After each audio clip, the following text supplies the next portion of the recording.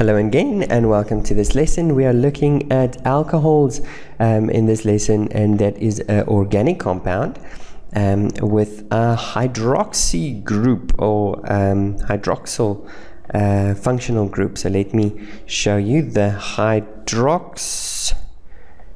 hydroxyl group is OH. Okay, OH.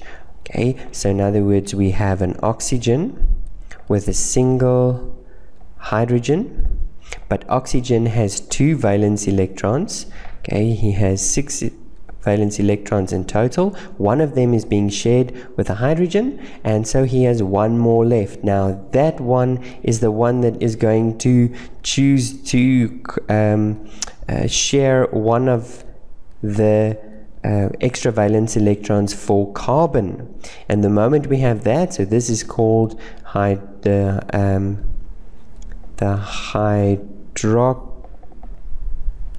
hydroxyl ion.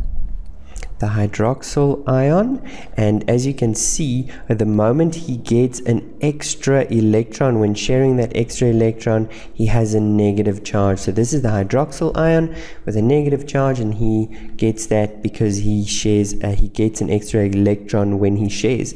Okay, so obviously the rest of this carbon can form any sort of carbon chain with branches, etc., etc. Okay, so let's look at the naming conventions.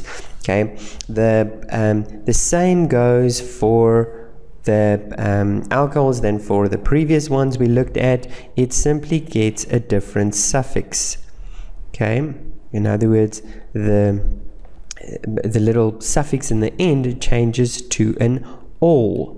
Alcohol, okay, slightly up. Alcohol, okay, it changes to an -ol. The only exception we've had so far was the haloalkanes, which got a prefix. The rest all had something changed to their suffix. So in other words, if I have, let's look at some examples. If I have 2 carbons, or let's start with 1 carbon. If I have 1 carbon that has the hydroxyl ion, the rest are still hydrogens, then we know that for 1 carbon our prefix is meth, and it used to be methane.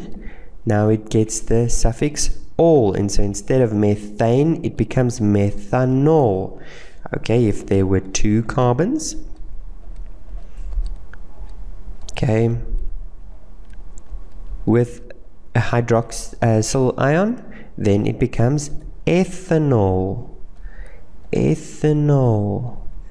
Okay, if there were 3 carbons, can you guess it? Okay, sorry. And I do apologize for not doing the hydrogens. It just keeps the video a little bit shorter. So 3 carbons would be propanol. Propanol, etc., etc. Okay, so this would be the naming convention whenever my hydroxyl ion is at the end. There's no additional numbering at all necessary, but let's say it's not at the end. So let's take this same propanol and say it becomes my hydroxyl ion is on the middle one. Now you can see, so you see methanol and ethanol will always be on one of the carbons at the end, because there aren't any middle carbons. But yeah, once we work with propanol, we might have that the hydroxyl ion is on the center one. In this case, it would change to, and now we number. It doesn't matter from which side, the middle one keeps being 2. This would be 2, sorry, not 2, this would be propan to all. Propan to all. That would be when my, and this explains to me that my hydroxyl ion is on the 2nd carbon. Okay, how about if I had more than 1 carbon? Okay, well, not more than 1 carbon, more than 1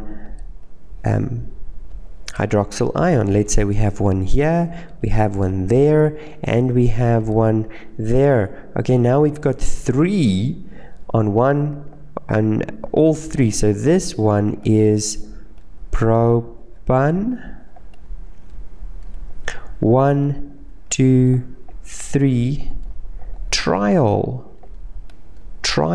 So notice we give it the prefix to our ol, indicating how many there are, and then we also indicate the carbon number that it's resting on.